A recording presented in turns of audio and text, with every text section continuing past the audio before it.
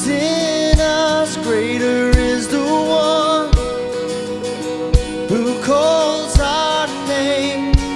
He will never fail.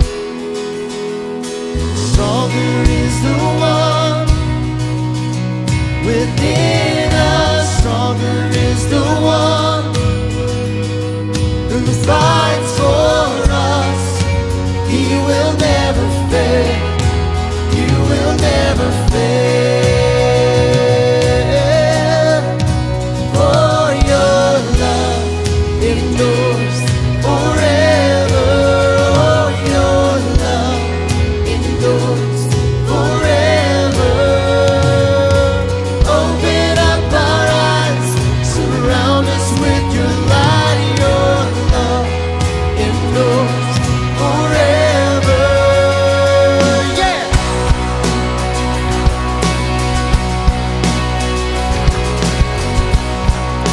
The mighty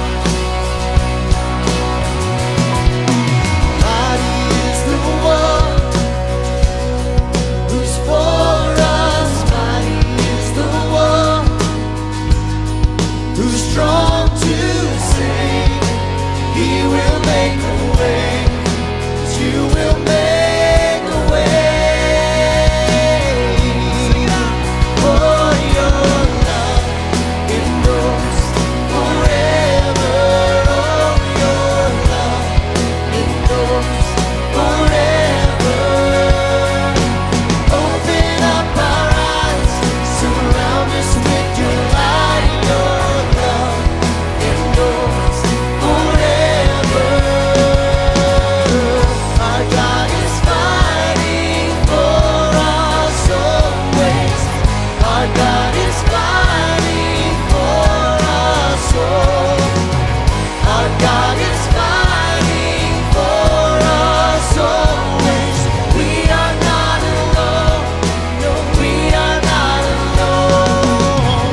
Our God is fighting for us always. Our God is fighting for us all. Our God is fighting for us always. We are not alone. No, we are not alone. We are not alone. We are not alone. For your love endures forever. Oh, your love endures forever. Open up our eyes, surround us with your light. Your love endures forever. Our God is fighting for us always. Our God is fighting for us all. Our God is fighting for us always. We are not alone. No, we are not alone. We are not alone. We are not alone. No, we are not alone. We are not alone. Yeah. You are fighting for us. For your love endures forever. Oh, your love endures forever. Open up our eyes, surround us with your light. Your love endures forever.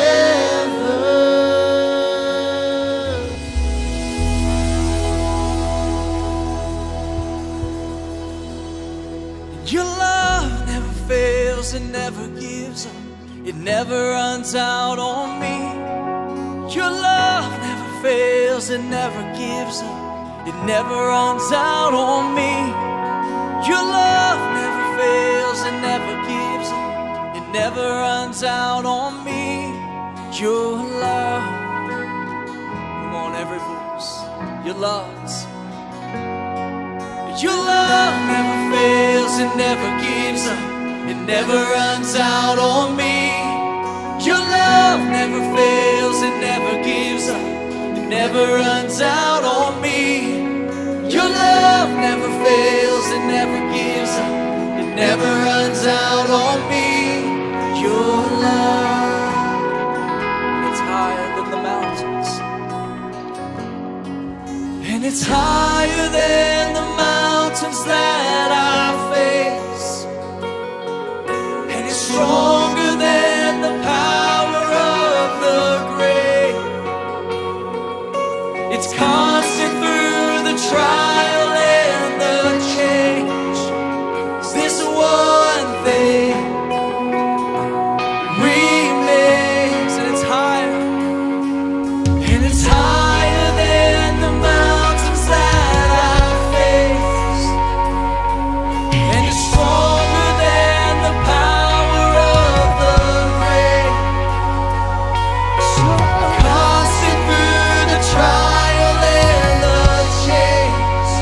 'Cause this one thing, it remains. This one thing remains. Sing it, church. 'Cause your love never fails, it never gives up, it never runs out on me.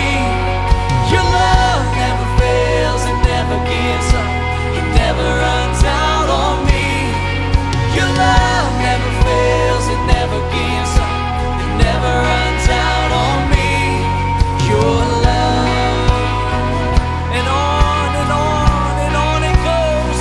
We sing, and on and on and on and on it goes. Yes, it overwhelms and satisfies my soul, and I'll never ever have to be afraid. This one thing remains. This one thing remains. Your love never fails, it never gives up, it never runs out on me. Your love never fails, it never gives up, it never runs out on me. No, your love never fails, it never gives up, it never runs out on me. Your love, we'll sing in death and in life. Come on, in death, in life, I'm confident and covered by the power of your great love. Come on.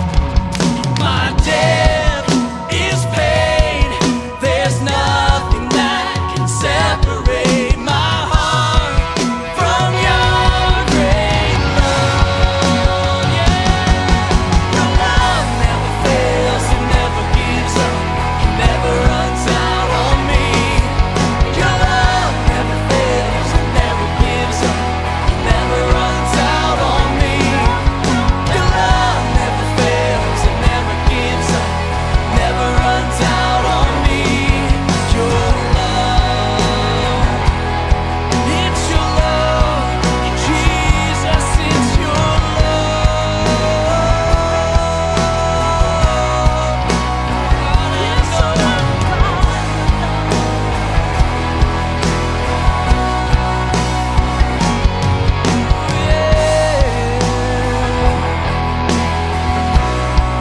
So thank you for the love, Jesus.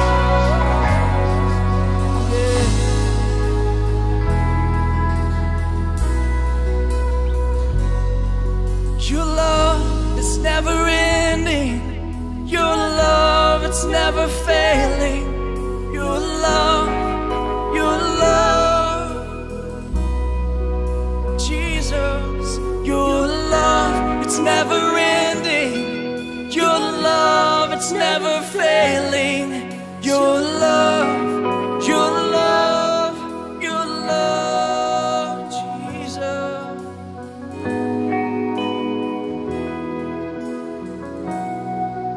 We thank you for your love. Father, we stand on that truth today. As you remind us that your love never runs out on us. People come, people go in our lives. People say things, people mean things. But people still waver, Father. And there's no wavering in the name of Jesus. And we can stand on that truth today as the foundation of what we know love is. That you are constant, that you are true, that you will not run out on me. And I'm thankful for that today.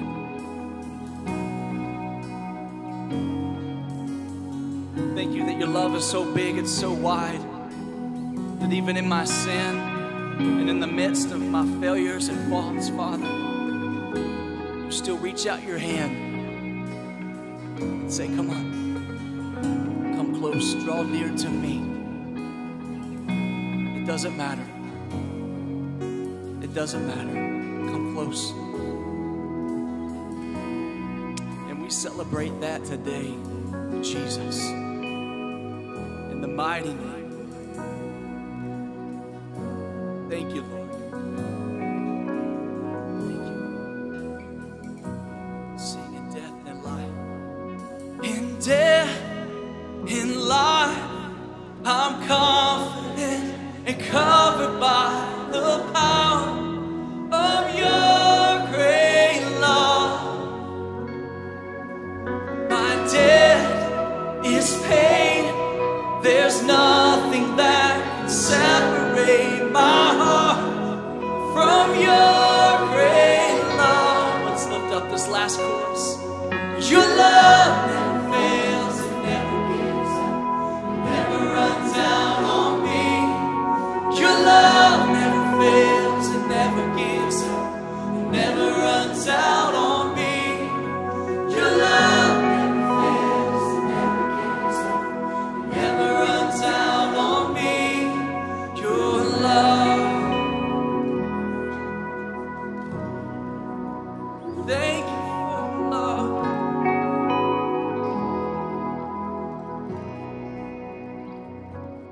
Today we're going to continue our series that we started just a few weeks back entitled Whiteboard, right? And Whiteboard, and this whole premise of this series is that we've got some things that we have believed or heard that we keep up here intellectually, but it struggles to actually make it down to our everyday lives. And so we talked about, oftentimes companies will use a whiteboard to lay out vision, and the hope is that vision would translate into the real world, and that their income would increase, that defects would decrease, all that good thing. And we also have been talking about football, and I know there's some team that's playing on Monday night, the Vols, Butch Jones, I got his name this time, right, Butch Jones. This will be the first time I ever cheer for an SEC team, just to know, I'm seriously. Paul said to be all things to all people, and so I'm trying to be that this week. I'm going to be wearing a Tennessee, UT shirt and cheering on the Vols because I love you guys. Not because I love them, but because I love you guys. And so I guarantee what happened with Butch Jones this week is he's got a game plan. He knows what Georgia Tech is going to be doing. They're going to run that stinking option, that throwback school. They're going to be running that, and he's got a scheme of how to do that. And he wrote oftentimes this week on the board, this is what we're going to do when they do this. The hope of Butch Jones is that what he wrote up here on the whiteboard actually translates to a W, right? That's what his hope is, that his defense would respond, his offense, special teams, they would respond, that it wouldn't just stay intellectual up here on the board, but it would be translated to real life. And so we've been looking at some different things like the kingdom of God. What in the world does that mean? What's it mean to be saved? Last week, Jamie talked about our identity in the kingdom, right? And so today we're going to tackle another word. Just to be upfront with you, this word can be somewhat divisive when you talk about denominations and backgrounds and traditions. That's what I love about our church is we have people that were raised hardcore Baptist. We've got people that were raised hardcore Pentecostal and everything in between. We've got people that have never been to church before that show up here, and I'm so glad about that. I love that. And so here's what I'm going to ask for you today. I'm going to ask for some humility and some grace. Here's the beautiful part about this today. This is us expressing at Christ Trail what we believe about this certain thing. And there is so much grace for all of us to come to this church. Even if you disagree with me, that's great. Let's go grab a cup of coffee and let's talk about it. But today, the word that I want to dig into that we know about up here, but what does it mean in our real life is the word baptism. And immediately, somebody's got a thought of, he better not say that. Well, I might just say that today. We'll see. But baptism, what in the world does it mean? Well, this word baptism is rooted in a word that the Greeks use that's called baptizo. Everybody say baptizo. That felt so good. Let's just say it again. Baptizo, right? It sounds almost Italian, but it's not. It's Greek. Baptizo. And literally what baptizo means is to cleanse by immersing. And so, baptizo, this word would have been used like, hey, I got a cucumber and I need to clean it. I'm going to dip it in the water, clean it, and raise it up. Guess what I did? I just baptizoed my cucumber, right? Because it literally means to dip into water to cleanse. That's what the word means. And so today, I want us to unpack a little bit. What is baptism? Why should you and I care? And if I've already been baptized, what does that mean today? Is that just a past tense thing, or does it matter to me today? And so we want to dig into baptism. And a couple things we need to know is baptism was not specific to Christianity.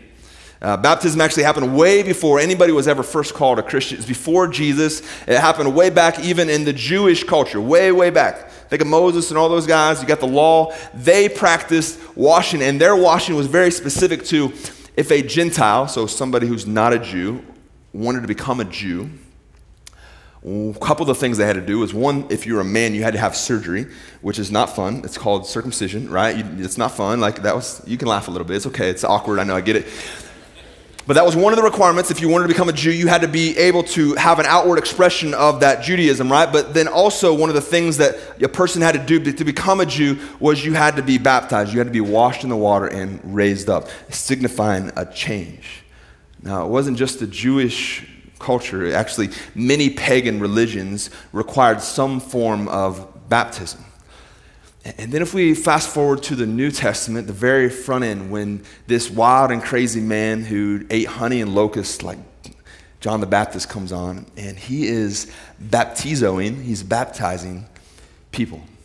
But John isn't baptizing Gentiles into Judaism. He's actually baptizing Jews, which is different. Never been done before. Very different. And John's message is, hey, there's something new about to happen. There's one coming.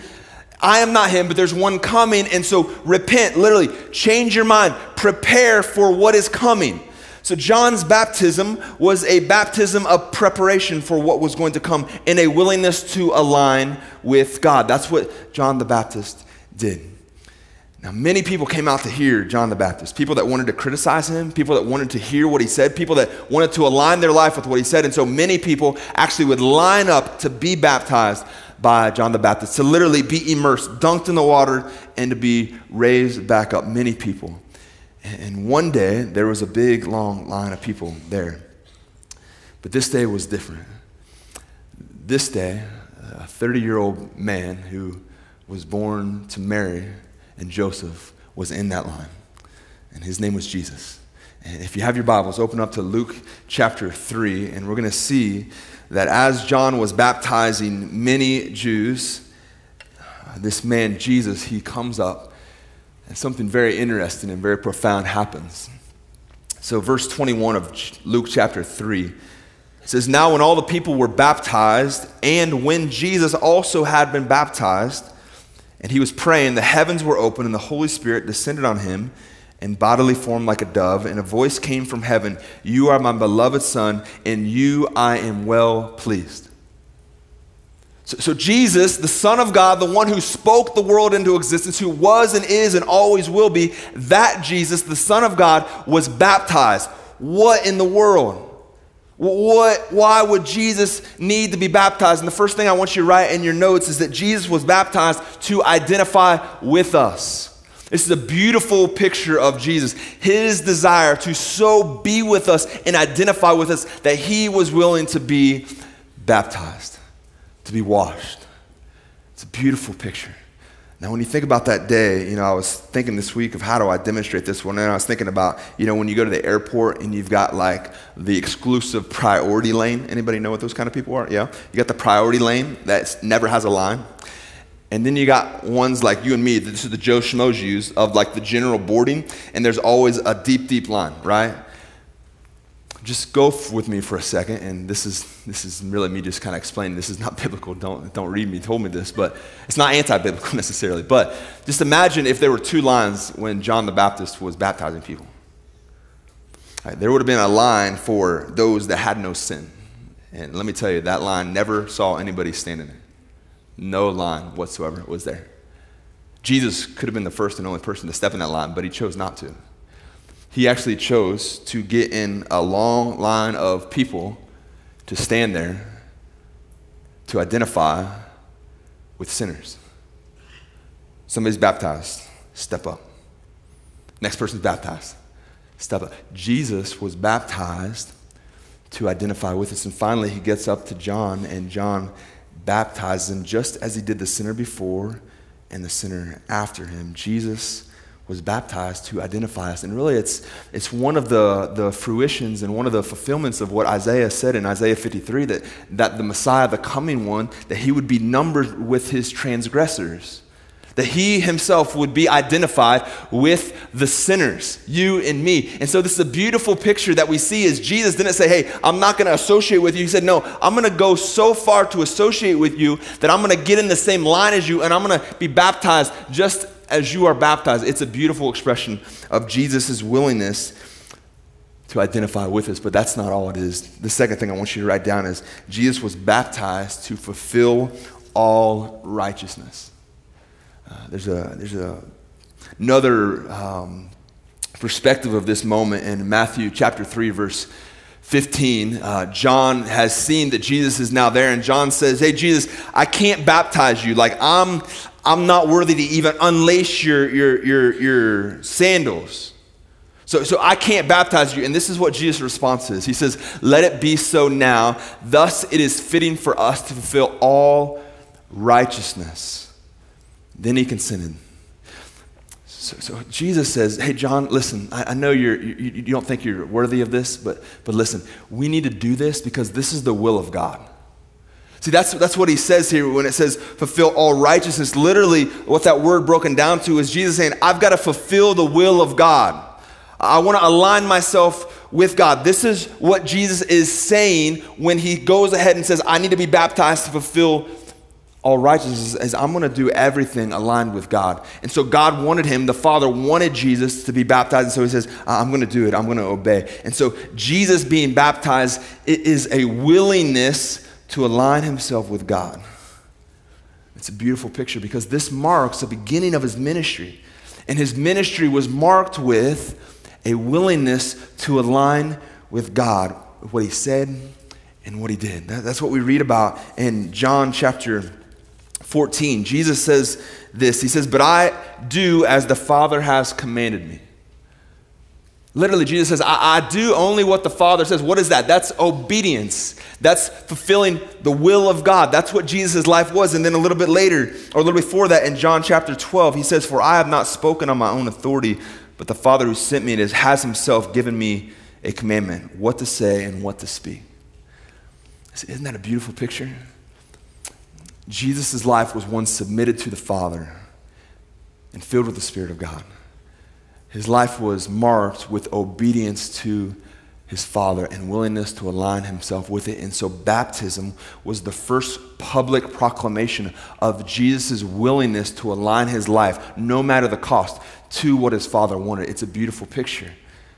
Jesus was willing, and this is what his baptism represented.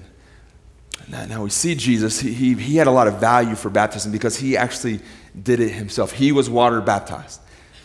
But it didn't stop there. At the end of Jesus' time on this earth, before he ascended to be with the Father, Jesus gathered his disciples together. And in Matthew 28, I believe it's in your notes there at the top, in Matthew 28, Jesus gives them some things to consider and the things to do. So he gathers them together and he says, all authority in heaven and on earth has been given to me. Go therefore and make disciples of all nations, baptizing them in the name of the Father and of the Son and of the Holy Spirit, teaching them to observe all that I have commanded you, and behold, I am with you always, even to the end of the age. And so Jesus says, hey guys, I'm going to be leaving, so listen, these are some things I want you to do. This is relevant to you and me today too, right? As followers of Jesus Christ, we're his disciples. This is just as relevant to you and me as it was then. And he says, listen, if you're my followers, this is what you're going to make other followers. You're going to disciple. And not only are you going to disciple, when they step into the kingdom, guess what you're going to do, guys? You're going to baptize them in the name of the Father, the Son, and the Holy Spirit. And then you're going to teach them all that I taught you. This is really the foundation of what it looks like to be a follower of Jesus. And so not only was baptism important to Jesus for himself, but baptism was important for his followers. And we see that the disciples actually baptized many people throughout the scriptures, throughout Acts, throughout the Gospels. His disciples baptized other disciples. And so we have to ask the question, what does baptism mean to you and me today? That's the question we want to answer. And the first thing I want you to write in your notes is we are baptized to identify with God. We are baptized to identify with God in his life, in his death, and in his resurrection. If you have your Bible, open up to Romans chapter 6. Romans is a deeply theological book with so much meat to chew on. And in chapter 6, Paul writes to the Roman church, and he gives them some insight and some understanding to what is this baptism? What is this about? Why do we need to be water baptized? What is it about? And this is what Paul says in chapter 6, starting in verse 4. He says, we were buried, therefore, with him, Jesus, by baptism into death, in order that just as Christ was raised from the dead by the glory of the Father, we too might walk in newness of life. And so what is baptism? It's identification with God for us. Now we are saved by faith. There's nothing to add to that. Let me just make that really clear. You're not earning special faith grace credits when you're baptized. By faith you have been saved, not anything that you have done so that you could boast, right? That's what we believe. So it's by faith, but that subsequent step of obedience is me identifying with God. And this is what Paul beautifully puts. This is the picture, the imagery that we have when we are baptized. He says, listen, when somebody comes up to be baptized, this is what you're going to do. You're going to take them and you're going to dip them under the water. And when you dip them under the water, what that is signifying is that they have died. Just as Christ has died, they have died to themselves. They've died to their old way of thinking. They're died to the old way of doing it. And so they are buried under the waters of baptism. And then they don't stay there. Amen to that? You don't grab a snorkel and stay there. He says, then what do? You raise them up with Christ to walk in newness of life. So when we're baptized, we are associating our life with Christ, that we have now died to our old ways, that we've received the forgiveness and grace of God, and now we are walking in faith in the newness of life. This is what baptism represents. It's a beautiful picture of our association with God. Now here's what I think sometimes we forget. And so if you've been baptized and you're sitting there thinking, what does it have to do with me? I want you to tune in just for a moment here. You know, when we are baptized after our saving faith, what we're doing is we're identifying with God first and foremost. Our primary allegiance, our primary association is now child of God. It trumps everything. I'm now a child of God before I'm a Democrat or a Republican. I'm now a child of God before I'm an American or a Southerner. I'm a child of God before my vacation, before any relationship. I am a child of God. I have identified myself with God. I recognize that I've been dead and I've been brought to life. That is my association. It supersedes everything, and it becomes the lens that which we view everything else. This is what it looks like when we're baptized. We associate, we identify with God. And the second thing that it does is we are baptized to express our faith. To express our faith. And I believe this is twofold, and I think it's twofold for this reason. I think the first way we express our faith is a public declaration of what God has done in our lives. That's why we gather together, and that's why we celebrate and we cheer on people when they're baptized, because it is a public declaration of an association of faith that says, man, I trusted Jesus Christ as my Lord and Savior, and now I'm taking a step of obedience to align my life with his in water baptism. And so we celebrate that. That's a community. So the community comes around you and encourages it. Also is a testimony to those that haven't believed. And that's why we'd have our little videos that we show up here when somebody's baptized, because we want to give them a chance to tell their story, because every one of us has a story. And we're all part of his story. And so when we show their little video before somebody's baptized, the hope of that is for them to express the forgiveness and grace and love they've received from God. What changed everything by the grace of God. And then today, that day that they are baptized, they're expressing their faith.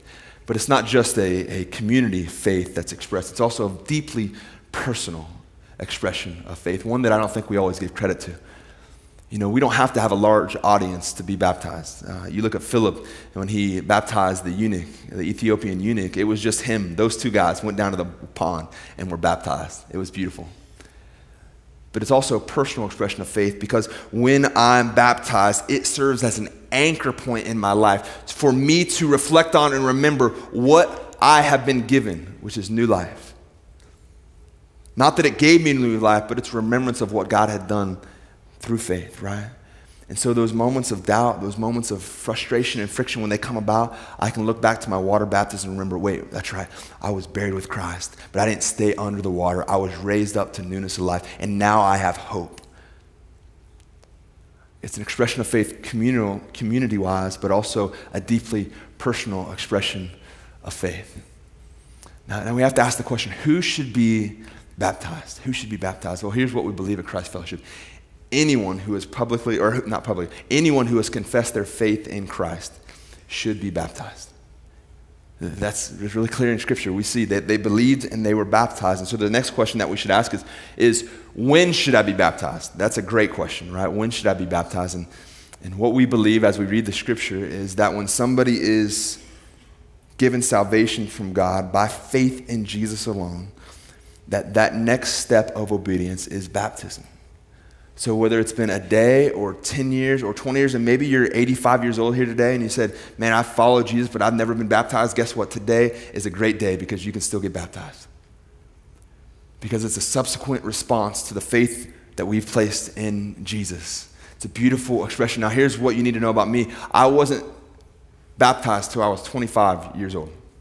I had been a Christian for 13 years, but I'd never taken the step in obedience to be baptized. And so I was 25 years old when I was baptized. And I still remember the day my good friend Matthew Johnson baptized me. And I remember I did the whole thing, do this. And what's funny is actually I had a phone that actually got baptized with me. So we try to tell people, take your phones out. But I was baptized, and I felt like he was like bringing me back up. But then he double dipped me, which was really interesting. Not really biblical, but he I don't know if he thought at the moment, I'm like, well, I guess I'm a double sinner. Like, I don't know what it is, but later he told me when he dipped me the first time, there was this little spot that was dry on my forehead. And so he just went ahead and just dunked me even further and brought me up.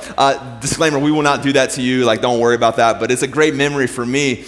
But when I struggle with some faith or questions, I go back to that moment to remind myself that I was buried with Christ, but I didn't stay there. I was raised to walk in newness of life. And it's a beautiful anchor for me.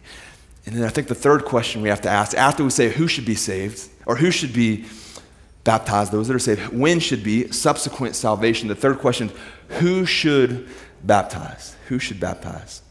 And traditions you were raised in, maybe it was always the pastor, maybe it was a deacon or elder, and we validate that, we honor that, but I just don't believe in the Scripture that there is a preset requirement for somebody to baptize somebody else other than this. So hear me. Other than that person is already a follower of Jesus Christ. And you say, where do you find that, Derek? I find that in the words of Jesus. He says, his disciples will make disciples and they will baptize. He gave them authority, not just permission, but he said, hey, this is actually an expectation. My disciples, they walk others into the kingdom. And when they walk into the kingdom, they baptize them. So if you've already been baptized today and you've man, what does this have to do with it? Here's the golden lining for you. And this is my challenge and invitation to each one of you. I want you to hear this. If you're a follower of Jesus, you've already been baptized. Here's the gift you've been given. And this is the prayer that I want you to pray for the next 12 months. that you would have the opportunity to step on the stage and baptize somebody, that you walk into the kingdom of God. Like I said, you've not only been given permission, he set an expectation. Disciples make disciples, and disciples baptize others into the kingdom of God. It's a beautiful thing. And so what would it look like for you to have that on your radar screen for something you're praying for, your friends, your family, your coworkers, and you got to see them come into the kingdom of God, be saved by faith through Jesus, and then you got to get up here one Sunday, you got to see their story that you played a part in, that you got to actually take them under the water and raise them up to symbolically show that they were dead in their sin, but now they are alive in Christ. This is what it looks like to follow Jesus, and this is the privilege that we have and the honor that we have. So my question for you today is, if you are a follower of Jesus Christ and you have not been baptized, what is keeping you? Some of us don't want to get baptized because we don't feel like we have our life all aligned, right? I was there. Like, I got to figure out this part over here before I want to get rid of this sin, then I can be baptized. Let me tell you, there was nobody that's ever been baptized that's been perfect. Amen to that? Only Jesus. Here's the requirement to be baptized. Not that you're perfect, but that you're willing to follow the perfect one. It's a big difference. And so if you're sitting there today and say, man, I've got some things going on in my life, some struggles that I'm not doing with, so I want to get those cleaned up before I'm baptized. Listen, once you get rid of A, guess what? There's B to get rid of. And once you get rid of B, there's C to get rid of. And so don't waste. Take a step of obedience. Take a step of faith and trust God. Just like salvation, right? He met us at our worst in the midst of our sin and saved us. Don't wait to get everything right, because it never will happen. Listen, I tell many people when I meet with them and when I preach to pray about what I'm saying. The first time, and probably one of the few times you'll hear me say this, if you're a follower of Jesus, you don't need to pray if you need to be baptized. You need to do it. Not for salvation, but for an expression of your faith and identification with Christ. And this is what I know, with obedience comes blessing. I don't know what that blessing is going to look like in your life. I don't know what it means in your spiritual walk with Christ, but I guarantee you there is a blessing when we say yes to God. So if you want to be baptized in the coming weeks, we would invite you to do that. You can go online, you can go in our app, you can stop out at the connection counter, and you can just say, I want to be baptized, and we will celebrate with you, and we will come around you and support you, because it's a beautiful expression of our identification with Christ, that we died to sin, but we were raised to walk in newness of life. Father, thank you so much for this time this morning, that we can gather in your name, that we can dig into your truth, your scripture. And I pray that you would stir us up to walk in your spirit, to obey you in the little things and in the big things. Lord, I ask that you would encourage us to make disciples and to see us baptize people in the name of the Father, Son, and Holy Spirit. Lord, I pray that our church, every person in our church, would have the great honor and experience to walk somebody into a relationship with you and then to actually baptize them. I ask that, Lord. May it be so. In the name of Jesus, amen.